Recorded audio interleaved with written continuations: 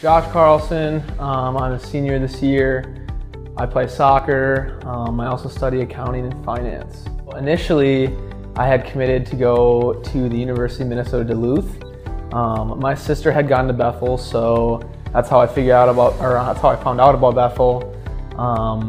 Wasn't my first choice. I wasn't going to play soccer, and it wasn't until the University of Minnesota Duluth called me about 2 weeks after I said that I had fully committed, said I was going to go, and they said we discontinued your program. So I was like, shoot, I'm coming here for school, so I had to start to explore other options. I really think God called me to Bethel.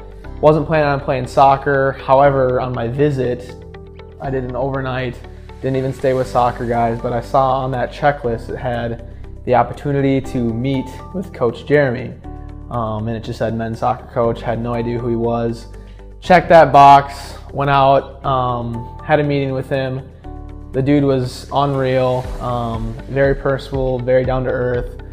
I had kind of started to lose my love for the game of soccer in high school. Didn't have the best high school coaches.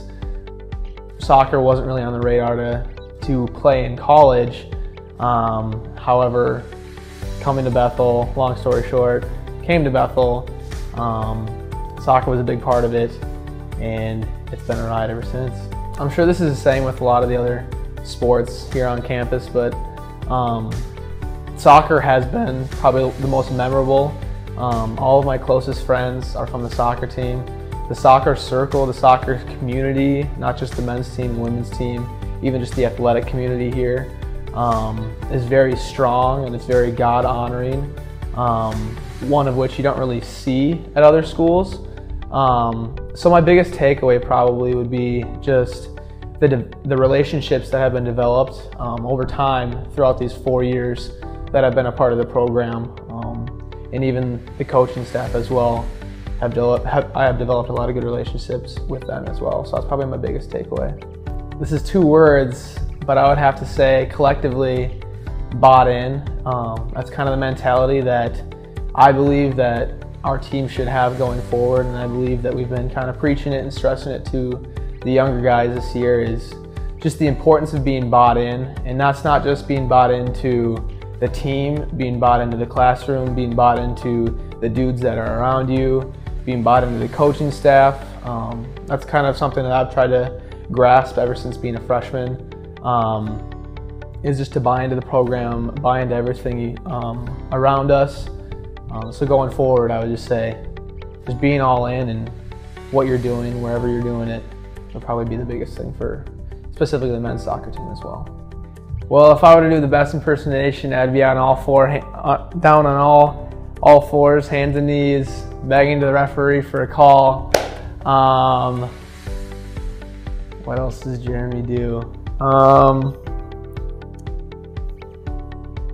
Jeremy's a goon, so if there's one thing, he's always just like, ah, don't be stupid.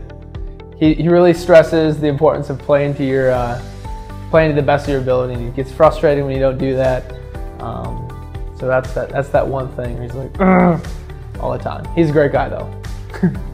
I'm just gonna cycle back to what I had said before, just on the one word to describe the BU Royals soccer team is just to be bought in. And I think that it's very important, and that's kind of the legacy that I'd like to leave behind. And definitely something I've been trying to stress to the younger guys is it's very important to be present in wherever you are. And by being present and being all bought in to wherever you are, I think goes a long way, and it tells a lot about your character, and it tells a lot about who you are as a professional, as a soccer player, as a student, as a brother, whatever that role is, whatever the role may be. But I really just think there's the importance of being bought in and being present with wherever you are. That really goes a long way.